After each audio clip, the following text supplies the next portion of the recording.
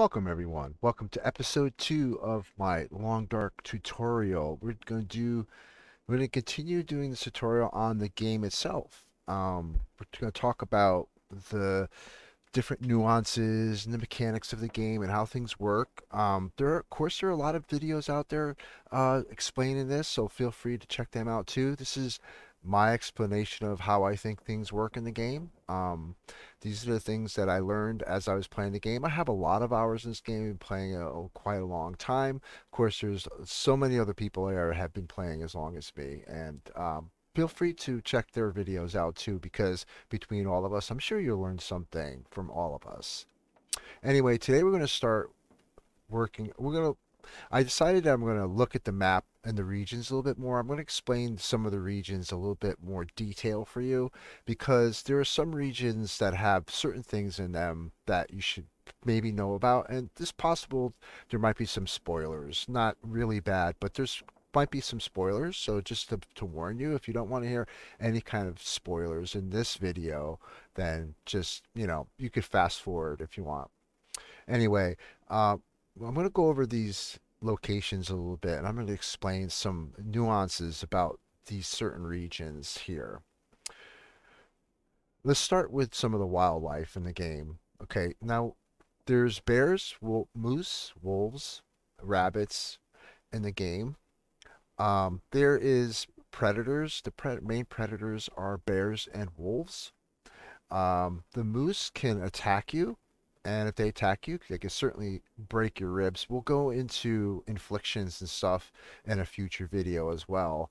I want to talk about, things like getting sick and how to heal yourself, what you have to do to survive. We're going to actually go through into that. We're going to start a run, and we're going to go through all of that. But first, I want to explain a little bit about the regions. There are certain regions in this game that have, we'll start with the terrain.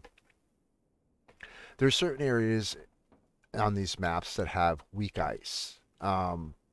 There's ice in this game that you could fall through, and you can freeze, or you can drown yourself. If you fall in enough times, you can actually drown and die. If you fall in it too much, you can freeze your clothes, you can freeze yourself, you can get hypothermia, and you can die. So I'm going to go over and explain some of the regions that have some specific dangers that you might want to look out for. So we're going to start here with this region here, Forlorn Muskeg, where my mouse is right here. This region has a lot of ice in it. It basically has the land mass that goes all the way around the lake like this, and with the train tracks go through the center, but you have all land mass that goes all around the outside, and all this icy lake has weak spots of ice. Okay, there's only really two regions in Great Bear Island that has weak ice, and one of them is Forlorn Muskeg and Bleak Inlet. Okay, these all have weak ice areas, so be very careful when you go here. There's some weak ice in both of these areas. There's a big frozen lake here that you can walk around the edge of the land. So if you follow the edge of the land, you can actually make it across the lake without falling in. But if you go in towards the center or anywhere inside, you can fall in. Okay.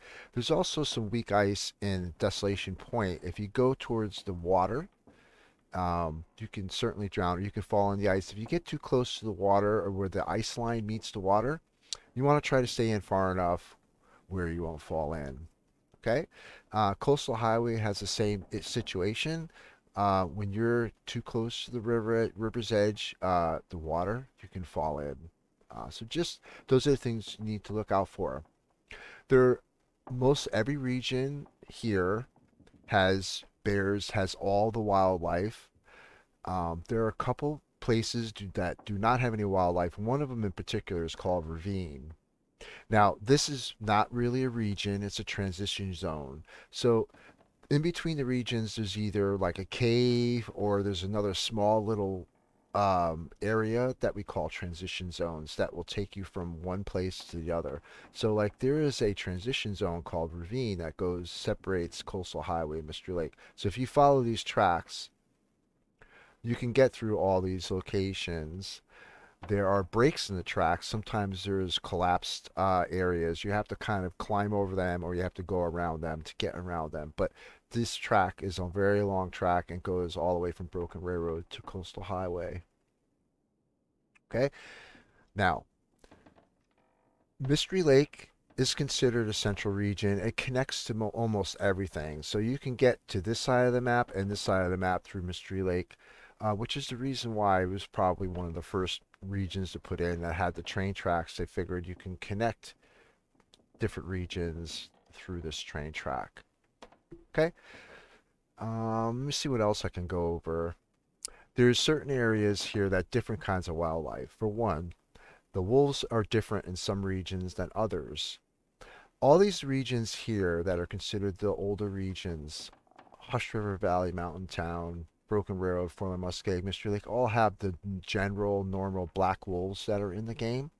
There are certain regions that have a new breed of wolf, which really is not that new because it came out when Bleak Inlet came out, is the timber wolves. There are two regions right now in this game that have timber wolves. One of them is Black Rock, and the other one is Bleak Inlet. So if you go there, you're going to encounter different types of wolves there.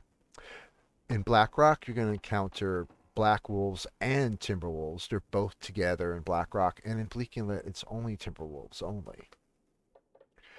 Almost every main region has bear spawns.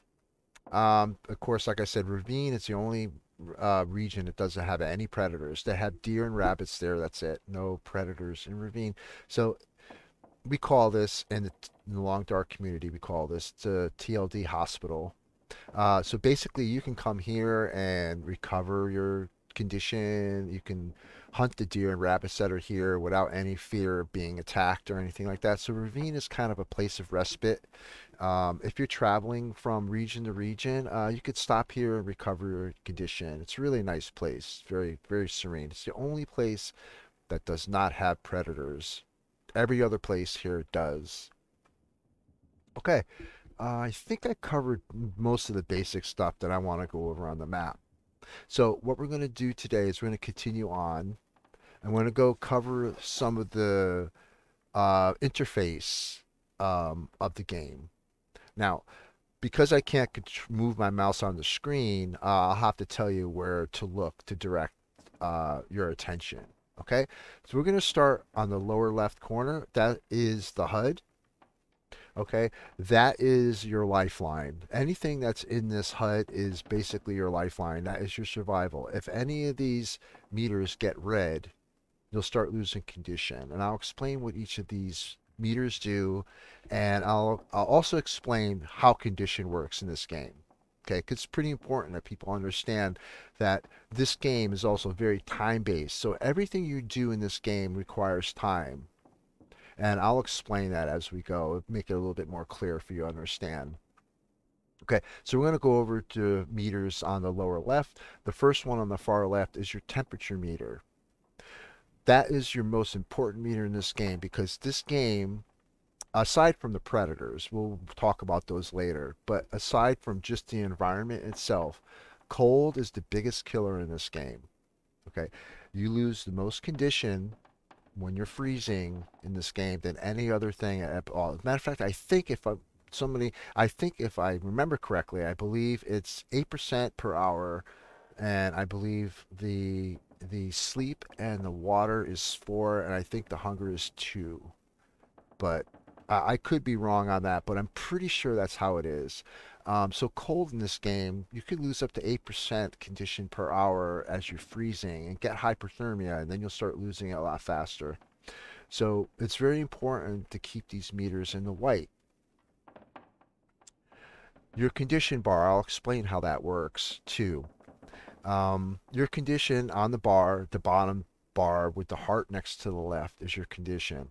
If that bar goes down to the bottom, close to the heart, you'll get a heartbeat. It'll turn red. That means you're about to die and you need to do something to get your condition back. Otherwise, as I explained before, this game is permadeath. So if you die, it's run over. So if you're one of those people that can get 3, 4, 5, 6, 7, 8, 9, 1,000 days, 900,000 days, And if you make a wrong decision and you die, all that progress is gone. You cannot reload your game in survival mode.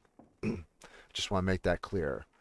So it's very important that you really try not to freeze in this game. Now, this is really important in the higher levels. You talk about Stalker, Interloper, where it's really, really cold.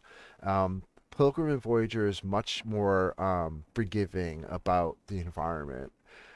The predators are still dangerous, but the environment is a little bit more forgiving.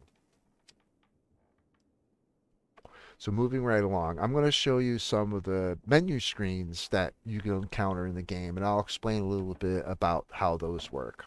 Okay, so if you open up, we're going to open up our stats screen first. Now, I believe it's the F key. I don't think I changed any of the key bindings except maybe one of them, but whatever your key binding is, just press it. I believe by default it's the F key. Okay, I'm going to show you what the stats screen actually is. I'm going to go through and explain everything in here.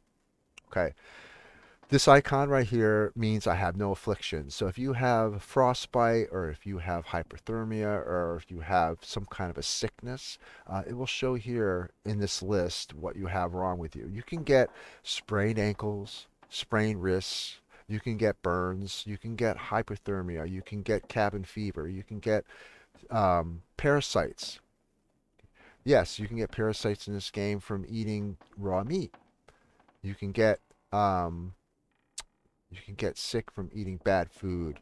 So I'm going to explain all those things and all how to fix those ailments in the upcoming videos. So we're going to start on the left side of the screen, and this is just a bigger representation of the HUD that was in the main screen. It just shows a bigger representation of it. This shows your current calorie count. It's very important that you keep an eye on this calorie count, because if you sleep and not drink or eat, and if these meters go red while you sleep, you can lose condition, right? This is your condition bar, your overall condition. Okay. So remember that when you sleep, your meters will go down, and if your meters turn red while you sleep, you can lose condition. Now remember, when you sleep, you can't abort a sleep. So if you accidentally, if you're, let's say you're thirsty, if your meter is over here and you sleep for 8 hours, you're basically going 7 hours without drinking, and that could bring your condition way down. Okay, so you have to keep that in mind whenever you sleep in this game, to try to remember to eat and drink before you sleep. That's very important. Okay, and also make sure that you're not freezing when you sleep, because you can freeze to death in this game too while sleeping. And if you're freezing and you're not warm enough and you sleep, you can die from hyperthermia in your sleep. So always want to make sure your meters are good before you do any kind of sleeping or any kind of crafting or passing time, because this game is very time sensitive. Okay, last but not least, we're going to go down the bottom screen here on the left. This is your overall temperature, what it feels like outside, and what your clothing bonus gives you. Okay, so feels like is your what you feel like with all your clothes on and everything. So if it's 1C right now in this cabin I'm at, with the clothes I'm wearing, it's actually 5C. So it's very important when you're dealing with clothing, and I'll go over clothing, because clothing is also a big confusion for some people on how clothing works in this game. Okay, so I'll explain that too when we get to it, which we will soon. Okay, so always remember that this is an indicator of if you're freezing or not. So if you're ready to sleep and this meter is in the red, you need to be really careful that you don't freeze while you sleep. Okay, so we're going to go into the next screen now, which is we'll go into the main screen by pushing your inventory key. Okay, you can come to this screen right here. Okay, this is your inventory screen. This is a lot to explain, and I'm going to go through all of this with you because some people still don't get it. Like I tried to explain to them in their stream, like push this icon, and they're like, what icon? Where? I don't see it. So I'm going to explain to you how these work, this interface is. Okay, up on the top here you have all your categories. The one on the left is your stats screen. Look what I showed you before. You can get here with quick keys or through this menu. This shows your clothing screen. I'm going to explain how the clothing screen works. Okay, just like in real life, you have an inner layer of clothing and an outer layer of clothing. So if you're going out in the middle of the winter time, you're going to put a sweater on, and then you're going to put a coat on over it, right? That's usually how you dress. So this game actually does it that way too. There's an inside column you see here, and there's an outside column. The inside column represents your inside layer, and the outside column represents your outside layer. There's certain clothing that works better on the inside than it does on the outside. And I'll explain how that works in a minute, because that's quite extensive. But what I'm going to explain to you now is that your gloves and boots can only have one slot, obviously, because usually you don't wear two pairs of boots. And you usually can't wear two pairs of mittens either, or gloves, right? But everything else you wear two pairs. These two slots are reserved for accessories. Accessories, and I'll go over those later too, are ear wraps and crampons and a moose satchel that you can wear to increase your carrying capacity. Okay, so now that we went over through this part of the screen, I'm going to go talk about this a little bit. Okay, when you find clothing or you craft clothing in the game, they all carry a condition and stats value. So I'm going to go over these with you in a few minutes. Actually, I'm going to do it right now because it'd be a lot easier to explain the next thing as I go. Okay. The meter on the left explains the warming protection you get from that piece of clothing. So this one will give you a 0.4 C warmth bonus by wearing this. Okay. This one means windproof. Actually, you can hover over it. It shows you. This is the windproofness, right? So generally, things that have a high windproofness and a wetproofness, which is what this is, how waterproof is this piece of clothing? Now remember, wool is warm even when it's wet, right? So wool is always good worn, is always going to have a good wet protection to it. Okay? This is your protection here against predator attacks, or against, let's say for instance, you slip and fall and you tear your clothing and things like that. This offers protection against you, so you don't hurt yourself, right, kind of thing. So this is the overall protection of attacks or any kind of damage that you might take in your journeys. This one is a sprint. So each certain piece of clothing takes sprint from you. So if you take too much sprint from your clothing, your meter over here, which is yours on the right, lower right, you see my stamina meter. That red bar represents loss of stamina. The clothes I wear, the more stamina it's going to take from me. That red bar is going to get bigger and bigger, and I'm not going to be able to sprint as far as it would be if it was all white. Okay? We're going to go back to the screen again. Okay? This over here, when you put clothes on your body, this will change. So it's good to, if you want to find out what works best on your body, you can put it on and see what the results are right here if you want. If it's either going to subtract anything or add anything, it'll tell you right here. Okay. We're going to go over the bottom two numbers, which are pretty important. The one on the left here is the condition. Now, I mentioned in last video, each item in this game has condition.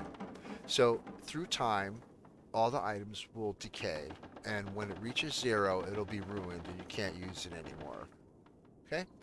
So this one right now has a decay of 37%. So it's in the yellow, meaning that it's about ready to be ruined. If I don't fix it soon, it's going to get ruined. Okay, this one is a 52%. So when it's usually up above 35, it'll start turning white. Okay, these are 23%. These need to be repaired. Now, when you repair clothing, and this is very important to understand because I've seen people struggle with this a little bit. They're comparing clothing. When you compare clothing, let me see if I have something that I could show you. Okay, here, we'll show you like this with these two pairs of gloves. When you scroll through, you'll see different values here for each different pair of gloves, okay? So what you need to do is when you're comparing, don't look at them as they are currently. Look at them as if they're the same percent of condition. So in other words, this one is 78% condition. It has a higher, the higher the condition item is, the more protection it will give you here. Okay? So when you're comparing clothing, try to look at it as not as it is currently, because you might sit there and say, oh, these gloves are only 0.3 and these are 0.8. I'm going to wear these. But in reality, when these are up to 100%, they're way warmer than these. Okay? These are ski gloves. So try to keep that in mind when you're comparing clothing. Try to look at it as if it was 100%. Okay? So as 100%, this might change to 0.1 instead of 0.5, right? It might go up to 0.7 or 0.8 from 91%. So you have to kind of look at it like that when you're comparing clothing. Don't forget that, okay? All right? So we're going to move on to the next screen. This is your inventory. We're going to go over this a little bit too. These things on the left are your categories that you could sort your items. The items in your inventory are sorted by these categories. In other words, the first one is everything. You see it says here all. This one is your fire starting. This one is your first aid, clothing, food and drink, tools, and materials. Anything that has to do with crafting or bandages or anything like that will show up in materials. Will also show up here. Okay. So anything that you can craft with will end up in this area. So you can craft with this reclaimed wood. You can make a snare with this if you like. That's why it's in the crafting area or material area. You can craft tinder plugs with sticks, which is why it's in this area. You can craft things with this metal scrap, which is why in this area. Okay? That's what the material section means. This is all your fire starting stuff. Your newspaper, maglens, you know, your wood, coal. If I had any coal, it would show up in here too. Okay? Now I'm going to show you, since we're here, I'm going to show you the condition of your items also show up here too. Okay? So it's very important to keep up with your clothing, because as you go, and if you get attacked by predators, will also take down the condition of your clothing. So will blizzards, heavy wind, water, things like that will also bring down your condition of your clothing. So you have to keep in mind that you should repair your clothing if it gets below 80%. That's just kind of my general rule. Everybody's different. Some people do 90. I think 80% is good enough. You can probably get by with 80%. Anything below that should be repaired. Okay, food. There's so many different kinds of food in this game, and some foods are different than others, and some foods don't appear in higher difficulties, like this particular item. All right, this is an MRE, 1,750 calories it gives you when you eat it. However, this does not show up in Interloper. So in certain difficulties, you won't get certain foods. But right now I'm playing Pilgrim, so I'll actually get one of these. Okay? I'm going to explain to you about how water works in this game. Well, actually, let me show you later, because there's a process you have to do when you make water. So I think when we get into doing the actual run, I'll explain a little bit how cooking works, how you start fires, because I've seen beginners struggle how to light a fire. They don't even know how to. And I'm going to show you how you normally start a fire. There's a couple of different ways you can do it, and I'll go through that in a little bit. Probably in the next video when I go over doing an actual run. Okay? This is your tools. I'm going to show you some of these tools. You do get guns in this game. There's a rifle and a revolver. Now, you don't get these in Interloper. You don't get a bedroll in Interloper. So in other words, this bedroll allows you to sleep, you know, outside of a cabin. You could sleep in caves or what have you with a bedroll. But you don't spawn one of these in Interloper. So you have to actually find one. You can't craft them. You cannot craft bedrolls in this game. I wish you could, but you can't. So you have to find them. Okay. You get different tools. You get hunting knives. You get hatchets. You get heavy hammers, things like that. I'll explain all that later as we go. Because what I'm going to do is I'm going to do a run, and I'm going to do a tutorial run, and I'm going to explain how things work as we go. Okay? Last but not least, we're going to go over these one more time. Remember, this is all your crafting. This is cloth. This is what you need for repairing your clothing. There are other things you might need depending on the clothing, because you can make animal clothing, deer, wolf, and bear and moose clothing, and rabbits you can make in this game. And to repair those, you usually need a piece of whatever it's made out of. So if it's a rabbit hat, if to repair it, you'll need a piece of rabbit pelt to fix it. Okay, but this is to fix your regular clothing with a piece of cloth. Okay, we're going to go into the next screen. The next screen is your forging screen, or your blueprints for crafting. This is quite extensive, and I probably won't go through everything, but I'm going to go through some of the basics of this screen, because a lot of people don't understand this screen. The beginners usually they don't quite get how crafting works. So I'm going to go over that right now. Okay, so as everything else, it's categorized by item. Okay, now what? Let's say for instance you want to craft a particular item. You see, so you select it, and it'll tell you over here what you need to craft the item. It's the requirements. So you need 2 cured deer hides, 4 cured guts, and a workbench. And over here you can use different tools. Different tools give you different time results of how long it takes to craft. So make sure you select the right tool for the crafting job. Some crafting requires a knife, some crafting requires a sewing kit, some crafting requires tools. So simple tools or quality tools, and we'll get into those later too. Okay, so make sure you select the right tool to get the lowest time to do that crafting. Okay, because remember, time uses calories. It also loses sleep. You also can get cold. If you're cold and you waste time crafting, you can get cold and you can get hyperthermia. Okay, or you can get a risk at least. Okay, so these are all the animal clothing you can make and other kinds of clothing you can make. If you don't have a hat or gloves, you can make improvised ones. You just need cloth and a sewing kit, and you can craft these, right? Here's a bear coat, deerskin boots, deerskin pants. You can make all of these items, rabbit skin hat and mitts. These are all great. They also have very good warming values, and they're much better late game when it gets really cold. You're going to want to craft all of these if you can. Wolfskin coats. Okay. All right. I think we covered this screen for the most part. I think we can cover it later once we start our run. I'll cover how we do crafting and forging. Okay.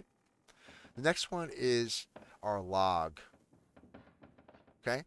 Now, this one is set to show you. Now, there's some misconception about how the log and the journal works in this game too, which is here. All right, I'll show you this some other time. It's better to show you during the game too, this too. But now the days here will show you different. See how this starts at 0 and this starts at day 1. So the journal always starts at day 0. So right now I survived 0 days. However, this shows me that I'm on day 1. So the log shows you your current day you're on, but the journal will show you how many days you actually survived.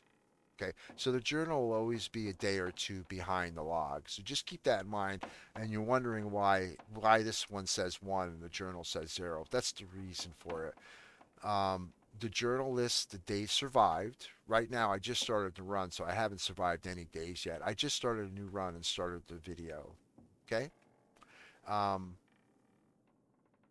and the log will always say, like, hey, I'm on day 1. When I finish day 1, this will start to say day 2, and so on and so forth. Okay? Different sections of these, I'm going to explain how skills work in this game. Very, very important aspect of this game is your skills. The higher your skills, well, in a lot of games too. There's a lot of games like that, like character building. The higher your skills are, the better you are at doing things. So what you want to do is there's different skill levels for carcass harvesting, cooking, fire starting, ice fishing, rifle, archery, mending, revolver, and gunsmithing. You can make ammo in this game. We'll cover that all of this in later videos. Don't worry about it. I'll eventually cover it. Um, so it, the skills all go up to level 5. So the highest level you can get on a skill is level 5. You start on level 1, obviously, and you build up to level 5. And the higher your skills are, the better you'll get at things. So I'll explain how things go as we progress in the run as well. Okay, this one is your map. Now you notice it's blank, it's black, right? Why do I not have a map? Well, in this game, aside from story mode, just survival mode, story mode, you do get a map, but in story mode, you're not provided a map. So in order to get a map, you have to make your own using charcoal from fires. Now, we're going to go through all of that too. Don't worry, I'm going to try to cover every single aspect of this game as much as I can as we go with the run. Some things it's just easier to explain while I'm doing the run itself, okay? But just bear in mind that you have to draw your own map, and I'll show you how we do that. Okay, so right now it's very dark because I did a lot of talking. But what I think I might do is I think from now on, I think I explained most of the menus and things for now. I think what I'm going to do now is I'm going to end this episode. I'm going to sleep and get daylight out, and we're going to start a new run. But we're going to start one with predators. So we're probably going to do a Voyager run to show you how we deal with wolves, how we deal with predators, how we deal with the environment when it gets cold, how we work with teas, how we work with sickness and all that. We're going to cover all of that in future videos. So I hope you stick around, and I hope you enjoying this so far. Um, I'm not an expert content creator, so I'm just putting these together raw, just to try to help new players out. So thank you very much for watching. I appreciate all you very much, and take care and see you next time. Bye bye.